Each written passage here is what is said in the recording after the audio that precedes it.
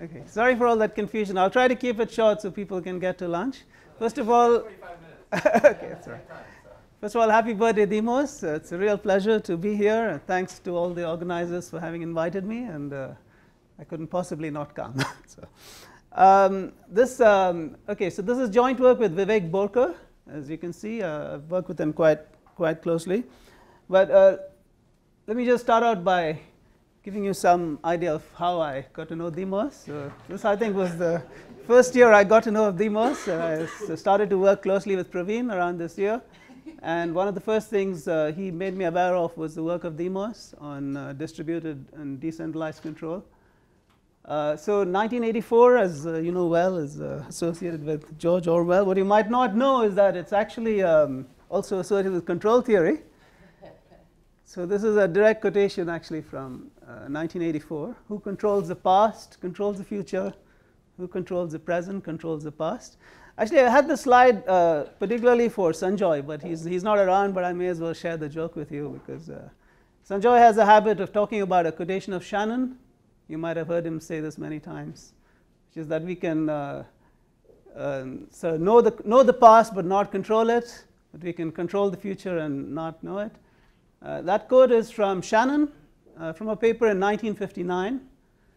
George Orwell wrote 1984 in 1949. so George Orwell actually precedes Shannon in terms of understanding the relation between information and control by about 10 years. Another thing I wanted to point out was that I just noticed this while I was preparing this talk, is that 1984 is precisely 16 years before 2000, and 2016 is precisely 16 years after 2000. So maybe the only thing that George Orwell got wrong was a sign. So in any case, so one of the first papers that Praveen pointed out to me was this paper, which is, I think it's a vastly understudied paper. So this is one of the few papers that was actually mentioned earlier in this conference also by a couple of people, that essentially all we do in distributed control has to sort of deals with scenarios where all the agents are sharing the same probability model. And there's all these mysterious phenomena that arise when you have agents with different probability models. One of the phenomena, of course, is that people end up coming at an impasse, and that's also something you can associate with 2016, so or all the years that have gone by. So in any case, so this awareness of Demos's great interest in decentralized control led me to want to work with him. And after we worked on these bandit problems with Praveen, we started to have discussions with Demos and Rajiv, who I think is still in the room. Yeah. So, so of course, we started working on bandit problems. So Demos, presumably after you retire, this is what the University of Michigan is going to hand you in large bags. Well, it's actually on another computer, so you have all this. Yeah. Well, I don't know if you sent it to Barbara. Do you really want it sent to Barbara? she might be taking you shopping very soon. So, okay, so it's only the upper part. Okay, so so now to get to what this talk is kind of about. So one of the things that showed up in our work with Praveen and also with Demos, etc., is this guy, which is the relative entropy. So of course, relative entropy is normally thought of maybe as a concept that shows up in statistics and information theory. But anytime you have control scenarios that are stochastic and involve identification and learning and so on, relative entropy kind of shows up. And this is going to be a theme in what I'm going to talk about today, in that you'll see that relative entropy again shows up. So we'll re-encounter this beast. And what I'm going to talk about today is a control theoretic problem. And in this scenario, actually, the relative entropy perhaps shows up in a somewhat more mysterious way, although for people who are sufficiently cognoscenti, of which I know there are many in the audience, everything looks obvious post facto. So let's get started. So actually, this talk starts with, I guess the easiest way to introduce this circle of ideas is to start with this book of Cover and Thomas. This is the second edition of the book on information theory. Most of us have either taught from this book or taken courses from this book. One of the problems that you'll see in this book is the problem 4.16, 16th problem in chapter 4. And it studies the following example, asks you to sort of think about the following example. So you consider a set of binary strings, so sequences of zeros and ones with constraints. So you constrain them to have at least one zero between every successive pair of ones, and at most two zeros between every successive pair of ones. This is actually a fairly practical kind of constraint. So in magnetic recording systems, when they write data on a disk, they impose these kinds of constraints. They're called run length constraints, and more generally they're called dk constraints. So the one would be d and two would be k. So this is a well motivated problem, not just a dream sort of problem dreamt up to illustrate the theory. And the question that's asked here is to study the growth rate of the number of such sequences. It's not hard to see that it doesn't really matter where you start, so assume that you start in 1, for instance. And this is kind of interesting for information theorists, say for the coding, for the magnetic recording application, because it represents the available room, so to speak, or the amount of flexibility you have in encoding onto the disk. The more sequences you have, the more ability you have to encode more information. It's very easy to understand this, how to approach this problem in graph theoretical terms. So you can draw some kind of a transition diagram like this. So for instance, the leftmost state would represent the scenario where you have just seen a 1, and then after that you have to see a 0, so there's only one place you can go to. So you have just seen most recent 0 with a 1 before that. Then you have an option, you can either go here, in which case you've seen two zeros, or you can go back. And once you're here, you have to go back because you've seen two zeros. So you're basically counting the number of paths in this graph, and let's say you start at that left node and you walk in the graph, you count the number of paths. Okay, so once you see this, it's kind of easy to set this problem up. So you define a vector x, which is an integer valued vector, I mean non-negative integer valued vector. Its intuitive meaning of x I n is the number of paths of length n that end in the state I. So in terms of the previous picture, the states are numbered from the left, 1, 2, 3. And you get some kind of matrix. So you can imagine, for instance, if you're in the leftmost state, you have to go to the middle state. If you're in the middle state, you have the option of going up or down. That was what the previous picture looked like. And you just sort of iterate this matrix, and you're basically counting the number of paths, assuming you started in the state 1. So this, the growth rate then is basically the logarithm of the Perron-Frobenius eigenvalue of A. So of course, you know, after one gets used to these things, they all start looking trivial, but there was a time when you didn't know what the Perron-Frobenius eigenvalue was, and it's possible there are some students in the room who don't. I mean, I doubt it, but it's possible. So let's just define it. So this is what the, by the way, it's astonishing. I should say that you might think that you know what the Perron-Frobenius eigenvalue is, but I would challenge you to think carefully and be honest about whether you've actually ever read a proof of this. Right? It's not necessarily that easy to prove the existence of Perron-Frobenius eigenvalue. There's a proof in the book of one of the volumes of Carlin's book in the appendix, which I think lasts for about 14 pages. So it's a non-trivial proof. In any case, so the fact is, if you have an irreducible non-negative square matrix, irreducible just means that you can walk from any coordinate to any other coordinate through non-zero coordinates. Then there is an eigenvalue called the Perron-Frobenius eigenvalue, which is a positive eigenvalue that is at least as big as the absolute value of every eigenvalue, and it has some properties. So it admits left and right eigenvectors that are unique up to scaling and would have strictly positive coordinates, and the logarithm of this is what we saw in the previous example. Okay, so this is an interesting number that characterizes some aspect of non-negative matrices. If you think about some basic matrix stuff that we encounter a lot in all the things that we do as engineers and applied mathematicians or whatever, another number that often shows up is the largest eigenvalue of a positive definite matrix, right? So a positive definite matrix is a matrix that defines a quadratic form. I just take it to be real valued, have real value entries, a square matrix, and we know that it then has non-negative eigenvalues, and the largest eigenvalue is something sort of vaguely analogous, I suppose, to the Perron-Frobenius eigenvalue. It's different context, completely different context. It's kind of a quadratic context. But one thing you might know is that this is connected with notions of energy and you know, Lyapunov functions, all these sorts of notions that come from harmonic analysis and lots of very interesting mathematics. And if you think along those lines, and you probably encountered a formula for this largest eigenvalue, which is called the Courant-Fisher formula, and that's this formula here.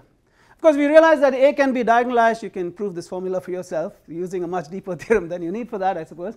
And this then might lead to the following question, right? So, okay, here's a nice little characterization of the largest eigenvalue of a positive definite matrix. I mean, is there such a characterization for the Perron-Frobenius eigenvalue of a non-negative matrix? Now, you can think about it, but I guess I have to make progress. So the answer is yes, and it's something called the Collatz-Wieland formula. I don't know if you've heard of this actually. It's not necessarily that widely known. And it's in some vague ways it's like some L1, L infinity type characterization of the Perron-Frobenius eigenvalue of a non-negative matrix, which is vaguely analogous to the Courant-Fisher, because you have to think about these things to understand them properly. So in any case, this is a characterization of it that comes in two forms.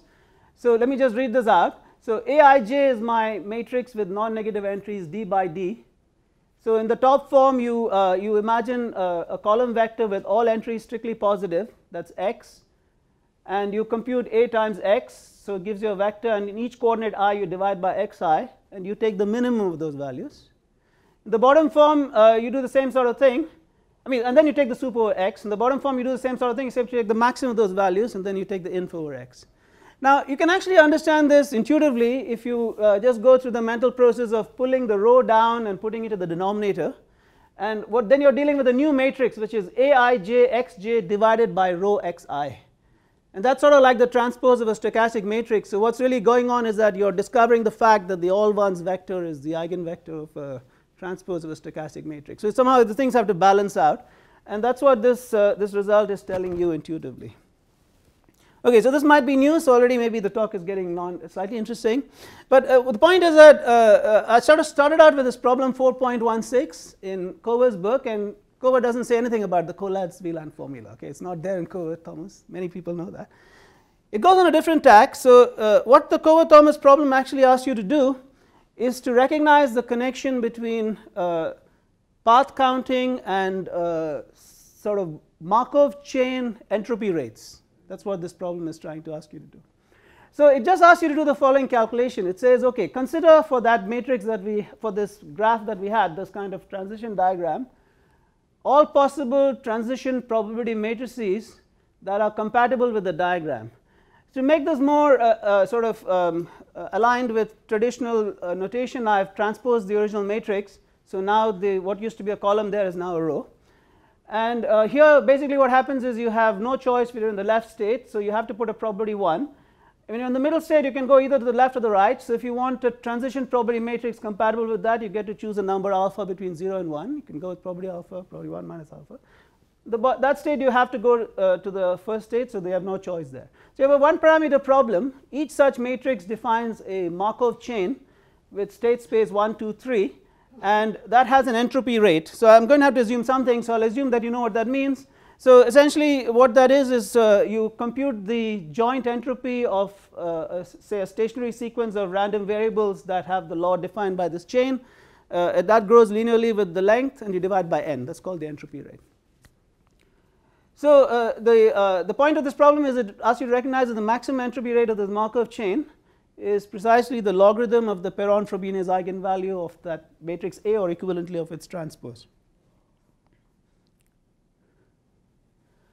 Okay, so now I mean this is sort of I'm just setting some pictures in place to explain what we proved, and I'd like to introduce some notation. This is a somewhat peculiar notation for dealing with non-negative matrices, but it's very relevant to what I'm going to say. So if I give you an irreducible non-negative d by d matrix, I'm going to write its entries in the following way. So first of all, I'm going to try to make the row vectors into a stochastic row vector, but then I'll have some scalar factor sitting around, scaling factor. I'm going to write that scaling factor as e to the rij. It's just some notation. And this notation for probability distributions on some set D, which is basically the coordinates of the vectors, and this is probability distributions on arrays, d by d arrays. All right, so now here I'm going to tell you something that is probably belongs to the subject of large deviations theory. And this is one of the results that sort of got people very interested in this subject. Of course, large deviations theory is a big discovery that connects up many ideas from physics and statistical mechanics and Markov chain theory, etc., in one broad framework. But one of the sort of amazing things discovered in the process of the development of this theory by mostly by Vardhan, and this result also by Donsker, is this characterization of the Perron-Frobenius eigenvalue of a non-negative matrix. So this is actually a strange way of writing this characterization, and this is written this way because I want to align it to the notation that I introduced for the Aij.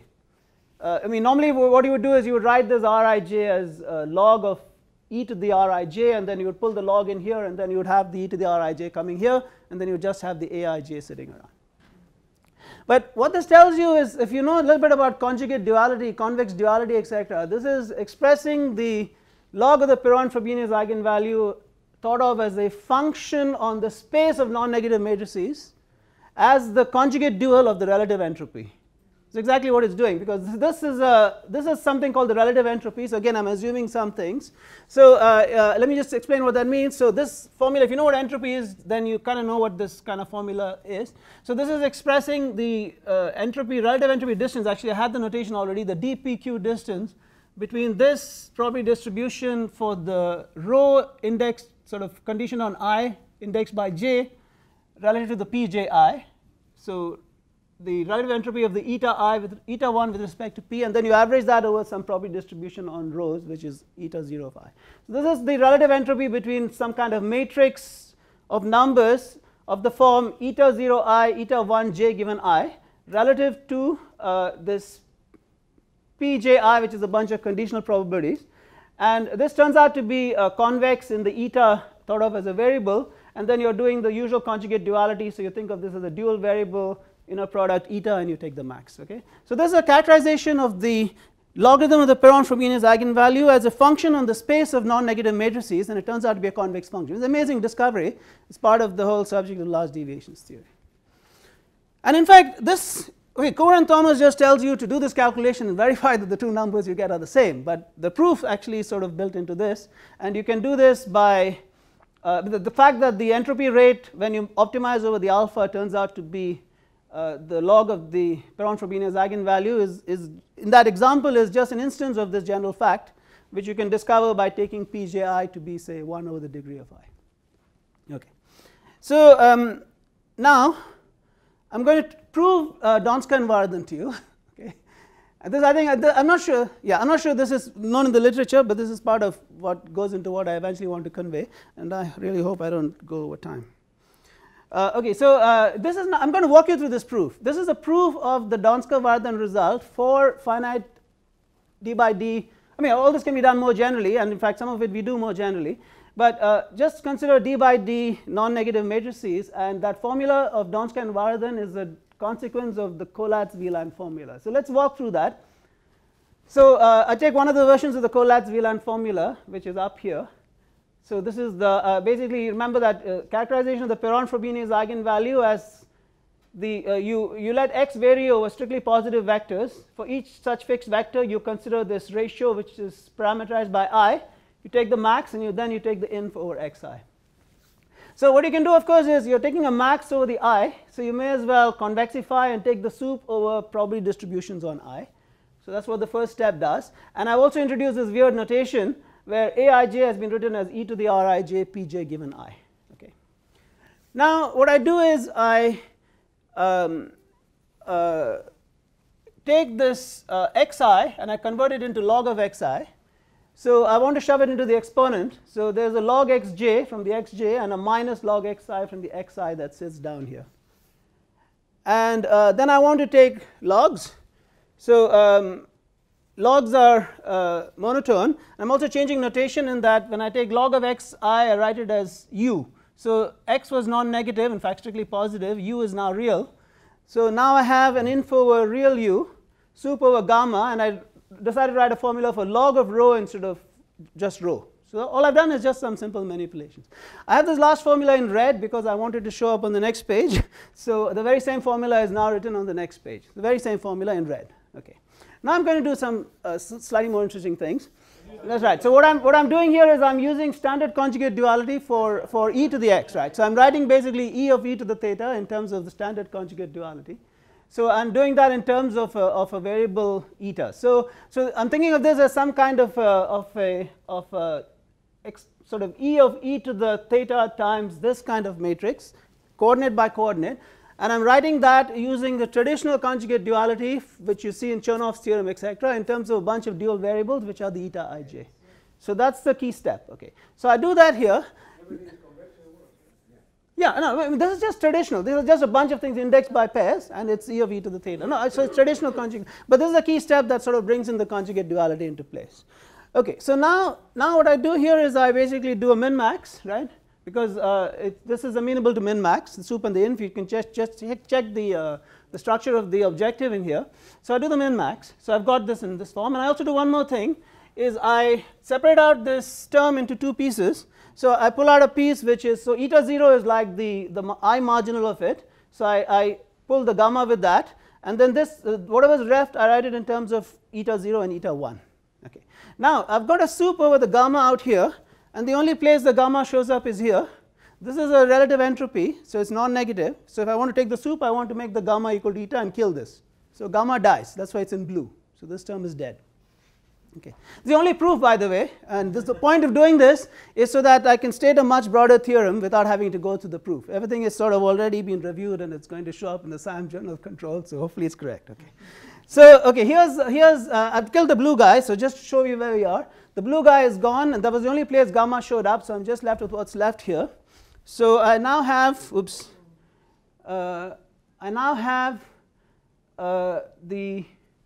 just the sup over eta and the inf over u of everything in here. Now here I make the following observation, is that unless eta has the property that it gives you the same sum over the uj as over the ui, you can adjust the u to make this part of it go down to minus infinity. So so I'm only interested in those etas which belong to a set which I'll call G tilde, which are basically the joint distributions in ij which have the property that the I marginal is the same as the j marginal, namely that it's some kind of stationary distribution framework where the it looks like a little piece of a stationary Markov chain. So that's G tilde, and that is Donskoy-Varden. Okay. So this is a proof of Donskoy-Varden from Collat's VLAND. I've not seen this explicitly written down, but I'm sure it's there. I mean, if you look at Dembo's iTunes and you think for half an hour, you probably find this proof. Yeah. So this is basically computing the cost for risk-sensitive. Yeah. So the risk-sensitive. That's what's going to happen. Yeah. So you're a few minutes ahead of me. Yeah. So yeah. So that's what I mean. That's the title is about risk-sensitive. So that's really what's going to happen. And we're sort of going there in a certain context. So let me now get to control. So you've provided the right segue. So Borker, as you know, one of the things that he's famous for is being one of the main contributors to the development of the ergodic approach to control. The ergodic approach to control is basically it stands in duality to the dynamic programming equations of control in the average cost case. And a point is that you can think about the control performance in terms of just some stationary scenario where you just talk about some kind of occupation measure on pairs of states and controls. And this is some language for doing that in this limited discrete case in which I'm presenting this talk. So here's some control problem. I have a state space. I have a control set which is also drawn from some finite set of possibilities. Control transition property matrix. Assume irreducibility to get rid of technicalities. Think of some one-step reward function which I choose to write as a function of the present state, the next state, and the current action. I wish to do long-term average, so I take the sup over all possible adapted strategies of the long-run reward. And I want to discuss how this sort of grows in this. I mean, it grows linearly with the length, so that's the performance that I'm interested in. Here's the ergodic characterization. So consider all possible stationary distributions, that is occupation measures on IUJ which have this invariance property that the marginal on I is equal to the marginal on J, and simply imagine maximizing the expected reward you get over such a occupation measure, and that's going to be your objective. So this is standard stuff in ergodic control, and this is precisely the LP dual of this set of equations. Okay. Now, risk sensitivity, right? So Jan has already seen where we are going. So I just want to motivate risk sensitivity, because this version, I mean, risk sensitive control is actually a kind of a weird thing. I think mostly attributed to Whittle. I think I'm not sure with history. I don't care about history honestly, but somehow. No, but this to try to see this as a way of addressing risk. So perhaps you have a better sense of who I should attribute it to. No, yeah, in the broadest sense. But what? Yeah, what people consider risk sensitive today, as a way of addressing what one wants to mean by risk through this large deviations approach is, I think it's probably Whittle. Yeah, okay, yeah. So the point of risk sensitive control is to try to incorporate some aspects of the variance of your reward into your objective. And basically what you would like to do is to either penalize or seek reward, seek variance. If you're penalizing variance, then you're risk averse. There's a minus sign here. If you're seeking variance, you're risk seeking. Now the problem is that if you just directly try to incorporate the variance, it's not very compatible with Markovian dynamics. So what people in control theory, the characterization you take there is a kind of locally at rho is theta is 0. In fact, usually people use a non-linear function. Yeah, I'm going there. That's the next slide is basically is indicating what people do, right? No, this is it's very important to motivate why people do things the way they do. That's why I have these couple of slides. So the point is somehow that the variance is not very compatible with Markov decision theory, but large deviations is. So the what passes for risk sensitive control in the control community is to accept this kind of a approximation, which is to go through the Taylor series expansion of the exponential. So if you take the expectation of some exponential like this, you just pull out the expectation, and then you want to discuss the variance around the expectation, and you just take a Taylor series expansion for the exponent and for the exponential there, and you sort of see that you can roughly think about the penalizing the variance as dealing with the log moment generating function appropriately scaled, and then you decide, okay, so I'm going to discuss the scenario where theta is positive, and instead of discussing the optimizing this, I try to optimize this, and vice versa. So this is risk seeking. Now what we're going to discuss, the result that we have corresponds to the risk seeking case, which is the portfolio case. So we are discussing basically a maximization problem for an exponential of this sort. Okay, so now I can say the results. All the hard stuff is done. Okay, I just want to say where we're going. So this is a problem that we studied. Again, I'm still in the non-technical scenario here. We have broader results which I'll formalize and I'll explain the basis for. And okay, not too bad. I guess I started quite late, so I should be done in about 7 or 8 minutes hopefully. Now, so this is a risk sensitive control problem in the framework that we have. So just like the ergodic cost problem, finite state, finite action set, transition probabilities, a controlled Markov chain, assume irreducibility, one-step reward, etc. But now what we want to do is to study the risk sensitive reward. So we are going to try over all possible policies to discuss the limit of this quantity, and we'd like to basically make it big, right? So this is now what some parts of the control community would call the risk sensitive control problem. And this growth rate, we have a log, remember, in here, is basically something that we'd like to characterize. Okay. Now here's the result that we actually have. So we allow you to have a compact metric space as your state space, a compact metric space as your control space. The control Markov chain is defined by kernel. So it's a conditional probability on the state space given the current state and the current action. Topology V convergence. Reward is some finite, possibly exactly equal to minus infinity object, which is thought of as a function of the current state, the current action, and the next state. Causal control strategies are defined in the usual way. That is, at any given time, after having seen the n past controls and actions, you can, and the current state, you can basically choose how to choose your control. But compactness is critical. We don't know how to go beyond compactness. Aim is to do this. So we want to we have a supreme over initial conditions because we don't want to worry about I mean you could do it, but you don't want to worry about separations into subsets and so on. And calligraphic A is a set of all randomized control strategies. Want to characterize this growth rate.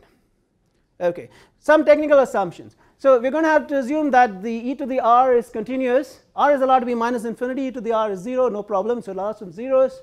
We're going to assume an equicontinuity condition on the kernel, so this is some kind of nice continuity condition on the kernel. And this is the most general scenario. Of course, to arrive at this, you have to go through a step where you assume strict positivity and do a limiting argument. So first we do this case, which is like the all positive case and the non-negative thing, and then we go to the limit. Okay. What are the results? So first main result. So everything boils down to actually some facts about the pullback operator, the linear operator that shows up in all of dynamic programming, which is that you take an arbitrary function in the state space and you pull it back through this controlled kernel, taking the soup over all possible ways of choosing the control, you get T of f. And the main observation somehow, which connects to the earlier Perron-Frobenius business, is that you should think about this operator as a positive operator which acts on the cone of non-negative functions. So if you have non-negative functions, they get pulled back. So there's something about this operator which is positive operator technical sense, preserving a cone or pulling a cone into itself.